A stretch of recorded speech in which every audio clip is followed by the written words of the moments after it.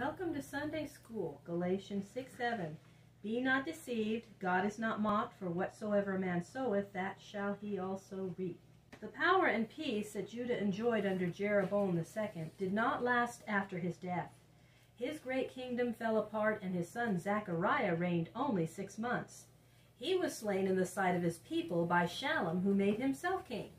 But after only a month of rule, Shallum himself was killed by Mahanaim, who brought 10 years of wickedness and of suffering to the land. For the Assyrians spoilt the land and took away the riches of Israel. Then came Pekahiah, who was slain by Pekah, and Hoshea, who in turn slew Pekah. So, nearly all the latter kings of Israel won the throne by murder and were themselves slain. The land was helpless, and its enemies, the Assyrians from Nineveh, won victories, carried away many of the people, and robbed those who were left. All these evils came upon the Israelites because they and their kings had forsaken the Lord God of their fathers and worshipped idols. Hoshea was the last of the kings over the 10 tribes, 19 kings in all, from Jeroboam to Hoshea. In Hoshea's time, the king of Assyria, whose name was Shalmaneser, came up with a great army against Samaria.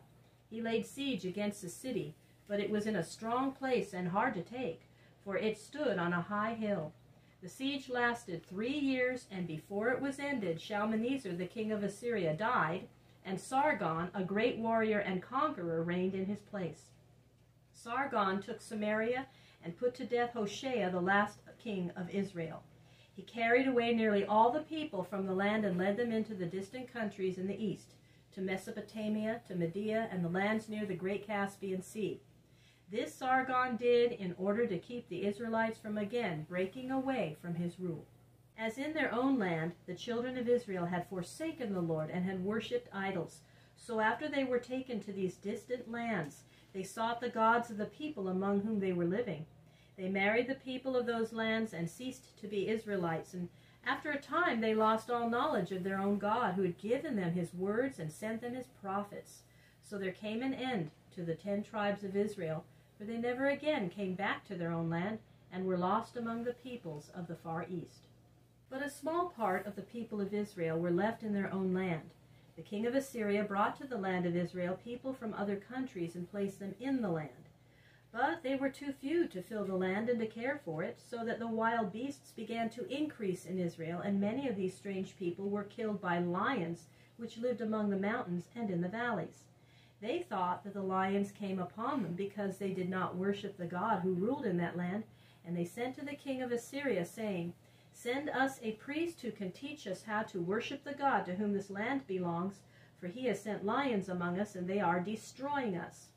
They supposed that each land must have its own god, as the Philistines worshipped Dagon, and the Moabites Chemosh, and the Tyrians and Zidonians Baal and Ashtoreth.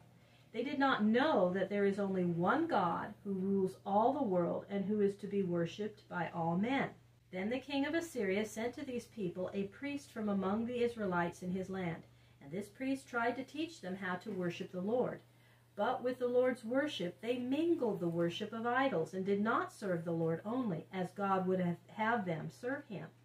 In after time these people were called Samaritans, from Samaria, which had been their chief city. They had their temple to the Lord on Mount Gerizim, near the city of Shechem, and in that city a few of them are found even in our time.